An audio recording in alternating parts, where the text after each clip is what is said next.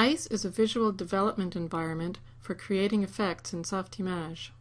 If you want to begin with the preset particle or deformation effect and then modify it, you can use the commands on the ICE toolbar or menu.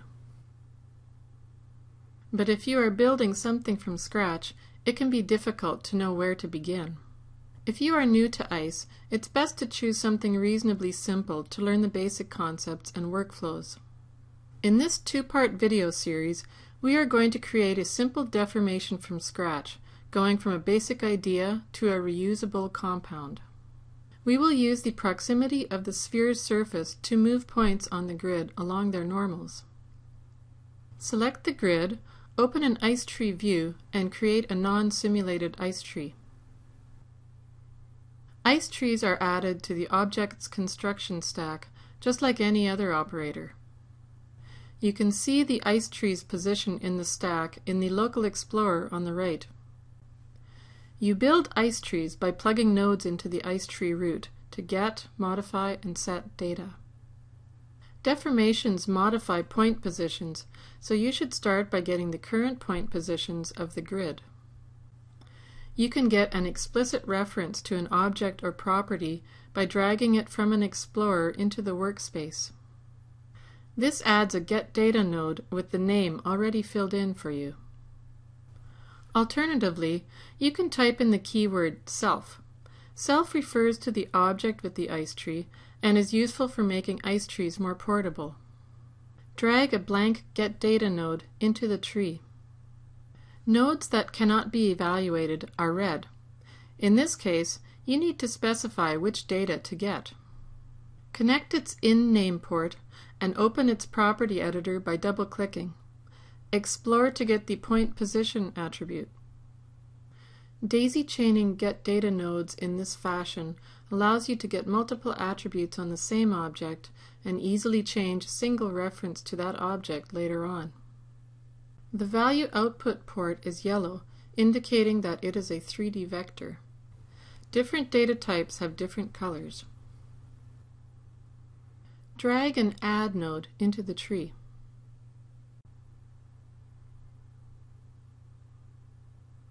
Its ports are black and its property editor is blank. This is because it can accept multiple data types and the data type to use hasn't been specified yet. Connect the point positions to value 1. All the other ports in the Add node become yellow to indicate that they are now 3D vectors. In addition, value 2 appears in the property editor. You can change values here, but they are not driving anything yet. Add a Set Data node to set self.pointPosition and connect it to the root.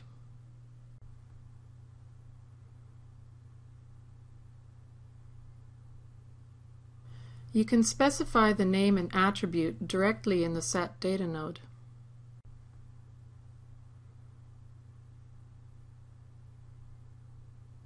Or if you delete the reference in the node, you can daisy chain the name and attribute. However, if you daisy chain just the self name and specify the point position attribute in the node, you can easily change the object reference and use the same Set Data node for other attributes on the same object. Now you can use the sliders in the Add node to modify the point positions. You can combine data as long as it's in the same context. The context is basically the owner of the data, whether it's components like points and polygons or the object itself. Get self.polygonNormal and try to connect it to value 2.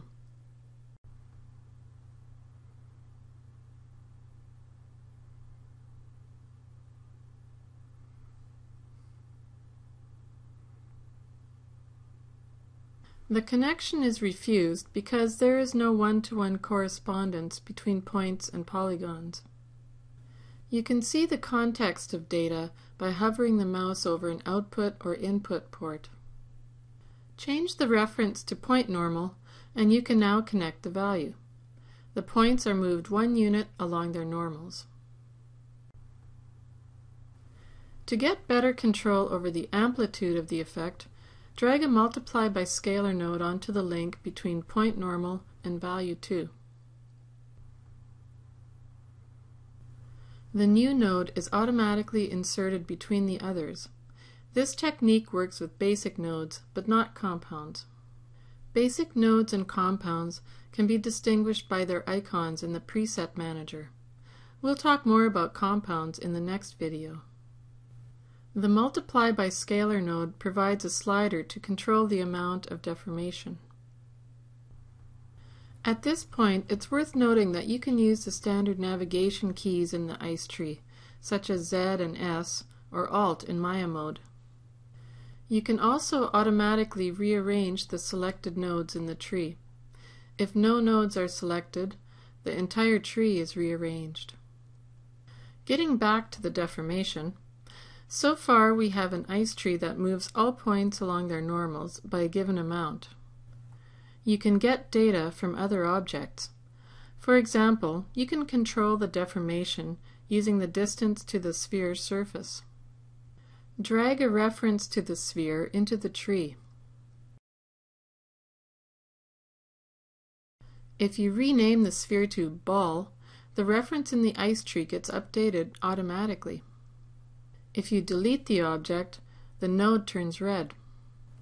But if you get another object and call it ball, the node reconnects automatically.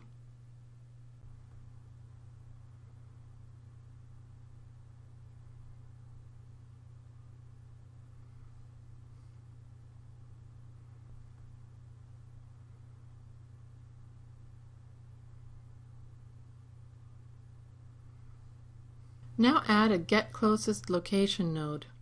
This will allow us to find the closest location on the ball for each point on the grid. Connect the sphere to its geometry input and connect point position into the position input. The output is the closest location on the ball's surface per point on the grid. You can look up ice data at Locations.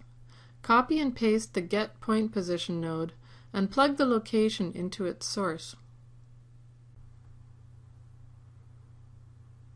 Use a Get Distance Between node to get the distance between the closest locations on the ball and the original point positions.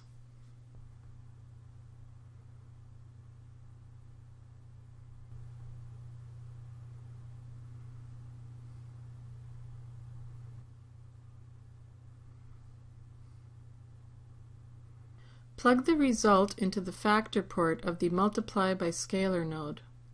This is not the result that we want. The effect should get stronger as the ball gets closer, not the other way around.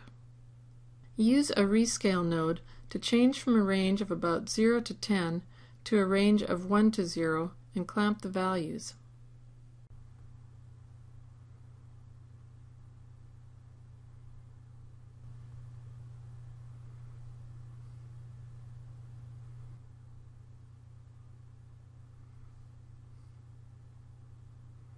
Now test the effect by moving the ball.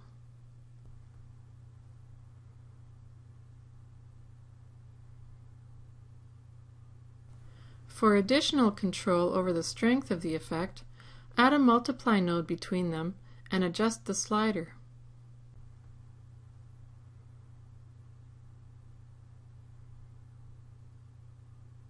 To control the profile, you can use an F-curve node. Since by default the F-curve node assumes that its input varies between 0 and 1, insert it right after the rescale node. We now have an ice tree that deforms the grid based on the distance to the ball's surface, with additional controls for the strength and profile. In part 2 of this video, we'll look at some of the tools for debugging ice trees and also show how to export and reuse a compound.